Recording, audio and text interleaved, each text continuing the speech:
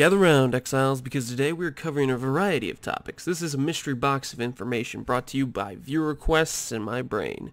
To start things off, every character you make will use flasks. These items make a huge impact on how your build will turn out. Flasks either give you a buff for a set duration or restore your health and mana. Flasks cost charges to use along with having a maximum number of charges. This will limit how many times in a row you can use a flask before you run out of charges. Killing monsters will give you a flask charge, thus making it easy to keep them up throughout the zone as you're constantly generating more charges as you slay monsters. But once you get to a boss fight, your flasks will eventually run out, unless you're a pathfinder. So you want to manage these flasks wisely. Now we the player are able to have up to 5 flasks, and we want to optimize these flasks for our specific use cases. A general rule of thumb I would give you is you want to cover your quality of life and survival cases first, then fill in the rest of the flasks with damage. But I also can't stop you from grabbing 5 damage flasks, so feel free to do so. You're a free person, you can do what you want. For quality of life and survival flasks, most of the utility flasks have specialized strengths. For example, if you want a defensive flask and you're an armor-based character, I would not recommend a jade flask, but rather a granite flask because it offers armor which synergizes with your character. These choices are completely dependent on the character you make as to what utility flasks are the best to use. I can't cover every possibility, so I'll leave that up to you to do some research based on the build you're making, what flask will be best for your scenario. Now that you've chosen your flasks, let's craft these bad boys. Like all items in the game, flasks have prefixes and suffixes, but they are strictly limited to magic rarity and can only have one of each of these things. Prefixes on flasks are all mods that increase uptime. I've checkmarked the ones you should use. If you're using the other ones that aren't checkmarked, your mother may disown you, and that's not my fault. Now looking at the suffixes, we see they all add secondary effects to the flask. I've marked out the ones I would recommend and why to use them. Generally these mods cover holes in your build. For example, if you don't have freeze immunity in your build, it is very crucial to grab it on a flask, as it is a lifesaver. Shout out to curse immunity, by the way. This makes map mods like temporal chains livable, rather than a living nightmare every time it's rolled onto a map you're about to run. Now to craft these flasks, it's pretty simple. You just want to grab whatever flasks you have, quality them up, then transmute them to make them magic, alt spam them till you get the prefix you want, and then you can suffix craft on the exact suffix you need with a bestiary craft. I have outlined exactly which beast mods give you which suffixes. Like flasks being used with every character, sextants can also be used with every character. Sextants are a special currency that can be applied to watchstones to add temporary bonuses to the maps you run within a region outlined by a yellow string. The temporary bonus lasts 3 uses, which means you get the bonus for your next 3 maps you run within that region. Since you can socket up to 4 of these watchstones, you can have up to 4 sextants applying to a map at one time.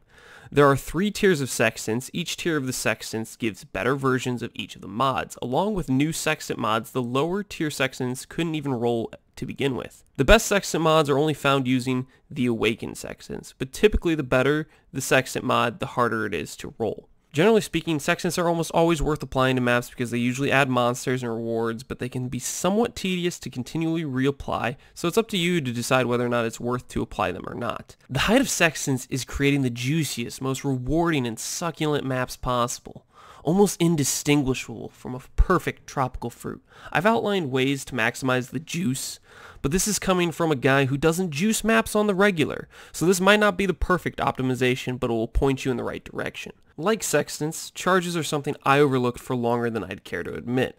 They give fairly strong bonuses when you have them, they have a timer for how long they last, and will expire, so in order to have maximum benefits from them, you need to be generating them in some way. When making a build, it's always worth asking the question, can I pick up charges somewhere easily? If the answer is yes, you should be doing it. This is your wake-up call. Make me proud. Something extremely important about charges is often overlooked, thanks to it being all the way at the bottom of the wiki page, and having no obvious in-game description of this that I have ever found.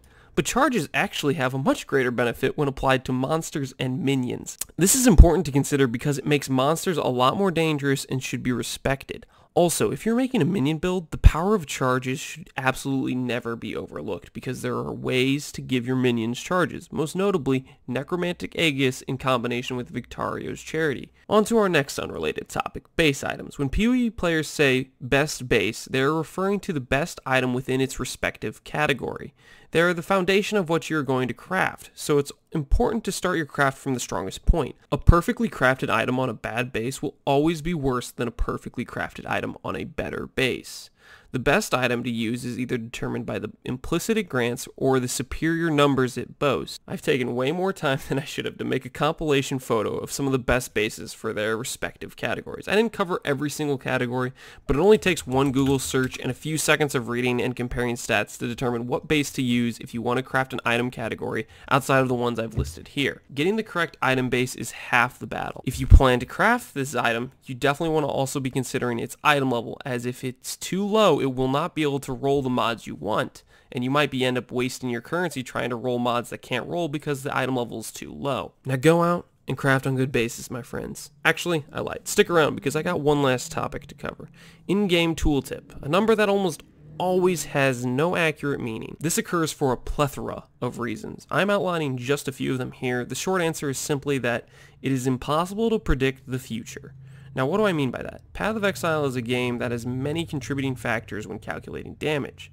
The game engine cannot calculate your damage based on factors it can't possibly know, as they will occur in the future upon application of said damage. Examples consist of varying monster defenses. Some monsters will take more damage from your attacks than others will, so the tooltip can't account for this. There are also various debuffs and buffs that you could apply to the monster you're about to fight that the game also doesn't know you're going to apply to them, and it doesn't even know you're going to be hitting that monster with those debuffs. These things contribute to many unknowable factors, which result in being unable to tell the user how much damage they will do. Besides the unknowable, some effects on damage are not even put into the calculation of the tooltip. For example, as a crit build who uses a diamond flask greatly increases my crit chance, and therefore my damage, but the game has not been programmed to even calculate the tooltip based on that higher crit chance. The reality is the game engine has to continually run calculations to print out your tooltip damage, and I believe GGG has probably made the decision to avoid spending additional computing power on things like tooltip in order to help the game run more efficiently. At the end of the day, this means tooltip is usually not accurate. However, it is still useful because it can give you a litmus test of sorts if you're choosing between two support gems or two items. Simply trading each one back and forth and checking the tooltip gives you a fairly accurate measurement of this thing does more damage. Say I equip this support gem and I do 2,000 more damage on my tooltip. Generally speaking, that means that support gem is doing more damage for you and you should use it. Ultimately, you can get an accurate number by booting up good old POB, but I often prefer the old-fashioned way, to go in-game and test my damage against a boss I'm familiar with. This has been another crash course. Hopefully you learned something useful. Thank you all for watching. Have a fantastic day, friends.